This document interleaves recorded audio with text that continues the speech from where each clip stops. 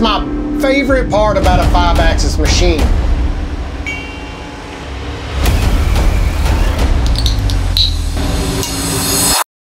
Recently we were contacted by a good friend of ours, Josh Quintero from Total Industries out in California. He just purchased a DVF 8000T exactly like the one we have on our floor.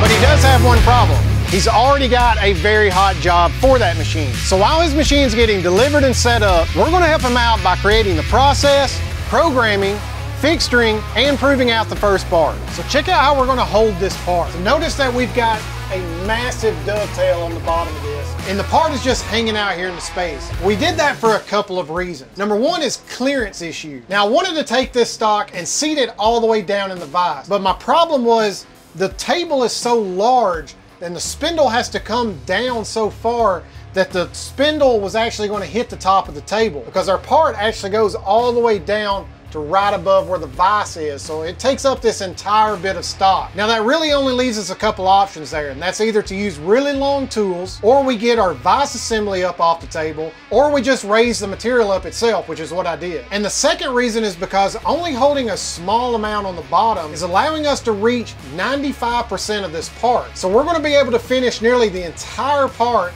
and then come back and only leave 2 tabs that we can break this part off with and just clean up the back side. And that's going to be great because there's going to be a lot of excess stock here that we don't have to worry about machining away. And if it wasn't for this feature, the part could come flying out of the vise, which is going to be a bad day for everybody.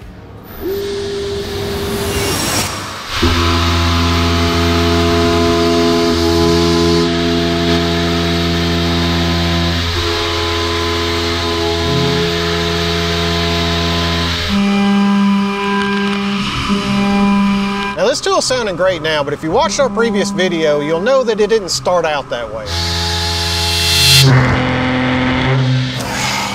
This just ain't working.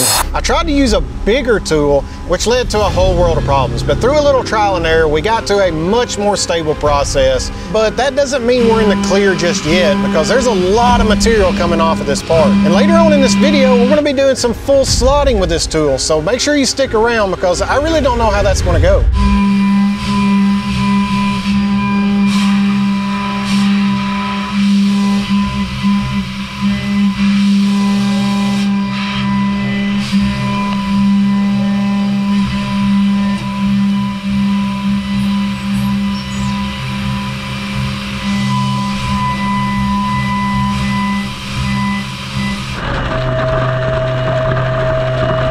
Normally you'll hear me say to always do all the roughing passes before any finishing takes place. But this is one of those rare cases that you can't do that, because if you look at these 2 legs that stick off the bottom here, if we come in and rough that pocket out in between that, then they're not going to have any support. They're just going to be hanging out in space. And we know that if we go and try to finish that floor, try to drill that hole, it's just going to flex, bend, shatter. It's going to do all kinds of things that we don't want. So we're actually going to leave all of that solid, come in and do all of the finishing on the outside profile, then we'll come back and rough that pocket and take care of the inside walls.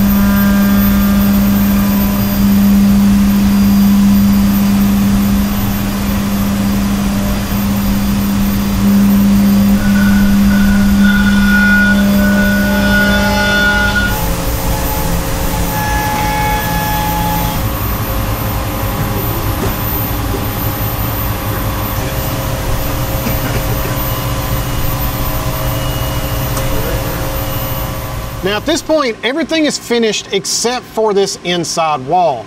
We left all of that solid just for rigidity purposes. Now we're gonna come in and slot this out, bring in our finishing tool, and we can actually finish this whole wall all the way down to this center groove. Then we're gonna call our roughing tool back up and make a slot right in the center. Now that's gonna leave only these two tabs holding the part. Then we'll come in with our last operation and take that thickness of these two tabs down to 50 thousandths. Now at that point, that's all that's gonna hold this part. And all we have to do is reach in and snap it right off.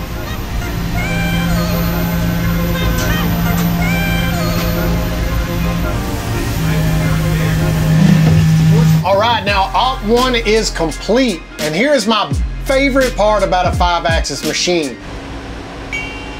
It's that wiggle wobble. I don't care if you've seen it 1,000 times, it never gets old. I love tabbing parts just to see this. But the biggest kicker to this is we got a huge amount of material that we don't have to rough on the second side, saving a ton of time. But that's not really what's important here. The important part is getting to see this thing move back and forth.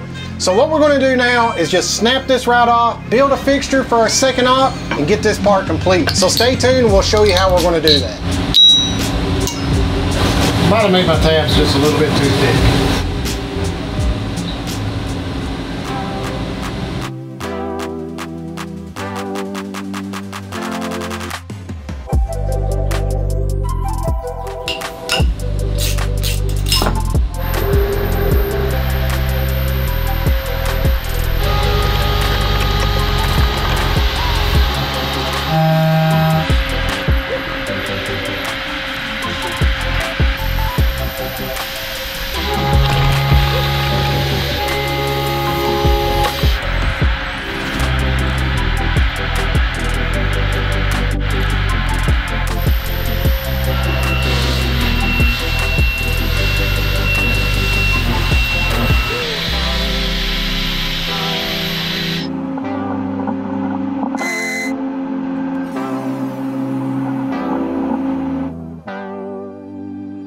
Well, if you take a look at this part, we do have some vertical walls on the side, so we could technically hold this straight in our vise for Op 2 if this was the only part we were making. But we actually got to make a lot of these parts, so I don't want to have to indicate every single one every time I change the part out. So that's why I decided to make a simple fixture. This is just a rectangle with some threaded holes in it, because these 5/8 holes are perfect for these Mighty Bite extensions. Not only will they hold the part securely, they'll also locate it very well. And I know 8 is probably overkill for this, but we got 8 holes, so why not use them? And not only that, if we find that these don't locate it good enough, we could actually take 2 of these out and replace them with locator pins. But now all we have to do is slide this straight on,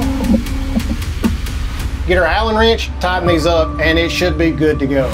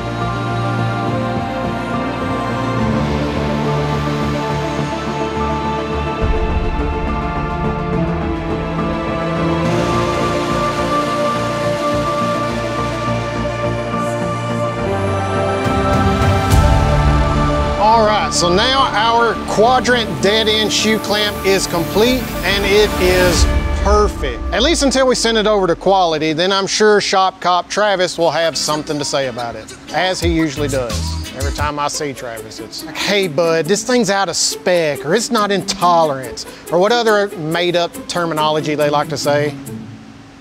Well anyway, as you can see, our Op2 cycle time was only like 10 minutes or something. It was really quick because we used the tabbing method. We didn't have to rough out all of this excess material. Now that's going to increase tool life as well as reduce cycle time. And now that we've got the process proven, we can go ahead and send the programs and all of the tooling over to Josh at Total Industries so he can run it on his DVF 8000T. If you want to see more on this part, I'm going to be uploading this to my profile on CNCEXPERT.com. While you're there, you can get certified on CAD, CAM, and CNC, and check out the global gallery where you can see parts like this from all over the world. It's a platform for machinists by machinists, so make sure that you go and check it out. Well, I hope you guys enjoyed this video. Let us know in the comments what you think of the tabbing method and if you use it in your shop. Don't forget to like and subscribe and hit that join button. We'll see y'all next time.